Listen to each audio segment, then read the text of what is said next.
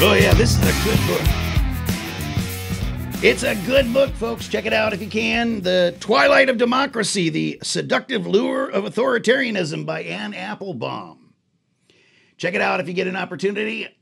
You are going to enjoy it, and it'll scare the hell out of you because it's pretty much true. Anyway, I've been telling some of my viewers that I would put together a reading list, a recommended reading list, and I've been neglecting to do that for several months. I promise over the holidays I will get that taken care of. And we'll get it up on AmericanHeathenRedux.com. I'm actually going to set up a blog up there for short posts and stuff like that in between the times that I'm doing the show. All right.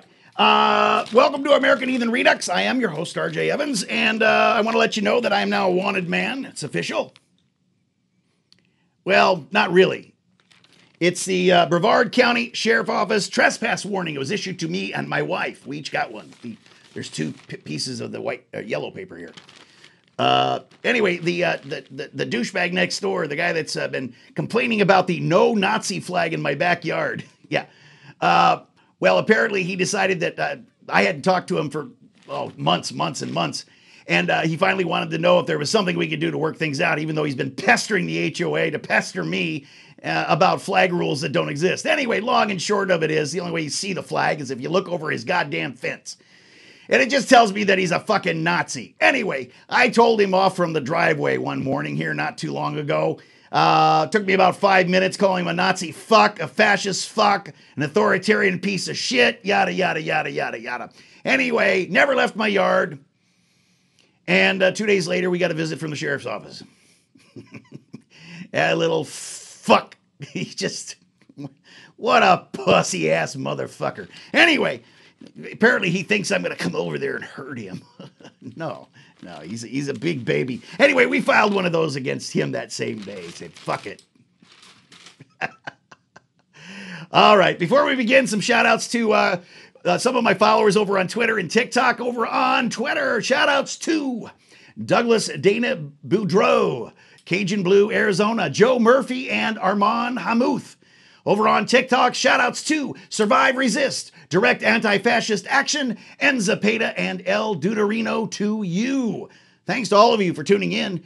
Now, if you're watching clips of this episode over on TikTok and you'd like to leave a comment on TikTok, I encourage you to watch the uncut full-length version of this video first by clicking on the YouTube play arrow in my bio. And while you're there, be sure to subscribe. Now, if you'd like to comment on any of the episodes outside of TikTok, you can do so at AmericanHeathenRedux.com/contact, or you can email me at godlessbastard@AmericanHeathenRedux.com. All right, let's get to it. Fascist governors are doing their very best to out-fascist one another. Here in Florida, Governor Ron DeSantis, or Death Sentence as I like to call him, has taken a lead by signing into law several anti-vaccination mandate bills in an effort to circumvent any national attempt at protecting the health and well-being of all divided states of Americanistan citizens. Yes, I said divided states of Americanistan. Quote, nobody should lose their job because of these COVID jabs, said DeSantis. He went on to say, mandate restrictions are tearing people down. Today we lift people up. Right. Anyway, meanwhile, his web-footed Surgeon General Joseph Ladapo quacked that the legislation was wonderful. Flapping his bill, he went on to quack, quote, it completely pushes back against the belief that some of our leadership put forward that you don't control your body, that your body belongs to Dr. Fauci, unquote. Ladapo said mandates were spiritual warfare. Yeah, spiritual warfare, and completely wrong. And it's your body. God gave it to you. Unless, of course, you're a woman seeking an abortion, then God gifted your body to the state of Florida. And Ron DeSantis. And the quack. And whoever else wants to abuse it. Anyway, the miscarriage of justice that was the trial and acquittal of murderer Kyle Rittenhouse has opened the floodgates of Talibangelical fascist fucks. In the other news, apparently fascist fucks' Second Amendment remedies are now giving them license to hunt down and kill anyone who wishes to exercise their First Amendment right to peaceful protest. Republican Christ-herd Madison Cawthorn and also Gauleiter of North Carolina. By the way, that's the Nazi equivalent of a state representative. Anyway, he's urged his Instagram followers to be armed and dangerous following Kyle Rittenhouse's not guilty verdict. Quote, Kyle Rittenhouse is not guilty, my friends. You have a right to defend yourself, be armed, be dangerous, be moral. Right? Moral. Anyway, meanwhile, the Gun Owners of America, GOA, has awarded Rittenhouse a brand spanking new AR-15 assault rifle for his quote-unquote defense of gun rights. In a Friday morning tweet, the GOA wrote, quote, alert, GOA will be awarding Kyle Rittenhouse with an AR-15 for his defense of gun rights in America. Join us in saying thank you to Kyle Rittenhouse for being a warrior for gun owners and self-defense rights across the country, unquote. Yeah. Anyway, after the announcement, manufacturers of clay pigeons and gun targets actually saw their stocks tank as ammunition manufacturers and, believe it or not, new trained cattle car stocks soared. Which leads me to today's commentary. I swore never to be silent whenever and wherever human beings endure suffering and humiliation. We must always take sides.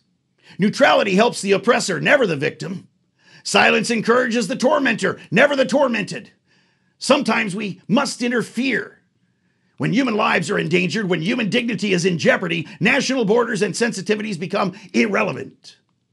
Wherever men or women are persecuted because of their race, religion, or political views, that place must, at that moment, become the center of the universe.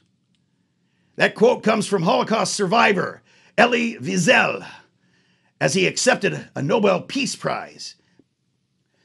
The fascists are out-fascisting fascists while fiendishly and flagrantly fucking freedom. Yes, that was just as difficult to say as it was to write and even read. But look, now that it's legal for a self-appointed citizen constabulary to hunt anyone who disagrees with the Republican Christ-turned authoritarian theocratic fascist agenda, there's a run on boo-hoo from the right. Yes, victimhood. Ooh, ooh, oh, woe is me. You're picking on me. Yeah, Rittenhouse is a victim now of the liberal Satanist cabal. They're all victims of the cabal. Of course, we've watched this phenomenon now for quite some time. Entitlement, white privilege, fundamentalist Christian exceptionalism. Just go to YouTube, TikTok, Instagram, Facebook, Twitter. They're all awash with evidence of these fascist proclivities and outright pukish, pissy, piggish punkism. But now the fascist fucks have begun to explore new ways of outdoing each other while forcing freedom's face into the carpet, under their jackboots, and flagrantly dry fucking it into oblivion. Look at Representative Paul Gosar of Arizona, for example, a truly unhinged Republican Christ-turd, promoting violence against Representative Alexandria Ocasio-Cortez, Democrat of New York, in the anime cartoon depicting himself attacking AOC and President Biden. And as I mentioned in the news segment, Representative Madison Cawthorn, Republican Christ-turd of North Carolina, encouraging his fascist cronies to be armed, be dangerous, be moral. Well, we have to translate that. The best way to translate that is out of Republicanese into something we can all understand. Something like, be ready to kill anyone who you want to in the name of God. Yeah.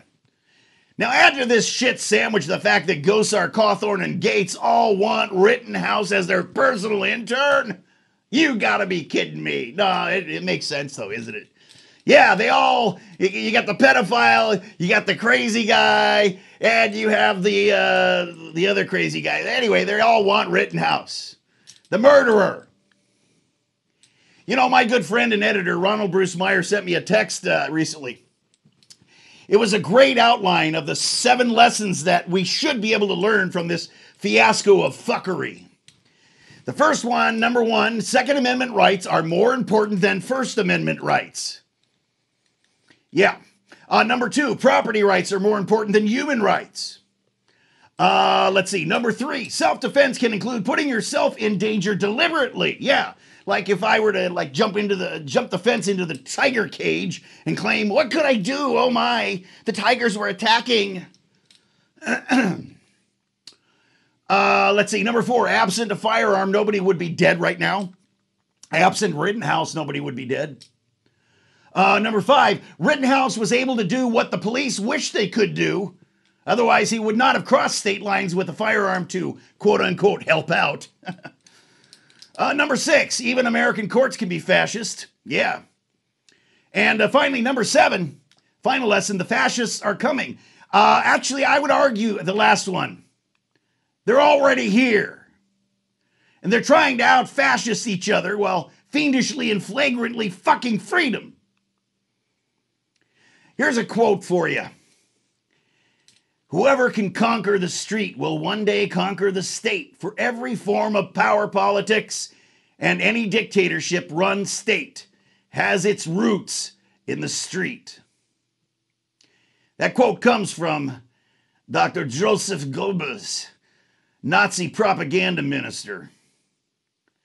That's right, folks. The streets aren't safe anymore. Have a comment or question? Email me at godlessbastard@AmericanHeathenRedux.com. And don't forget to visit the merch page for AH Redux t-shirts and wristbands. Go to AmericanHeathenRedux.com/online-store. Until next time, remember this. Hypocrisy always reveals the lie. Peace.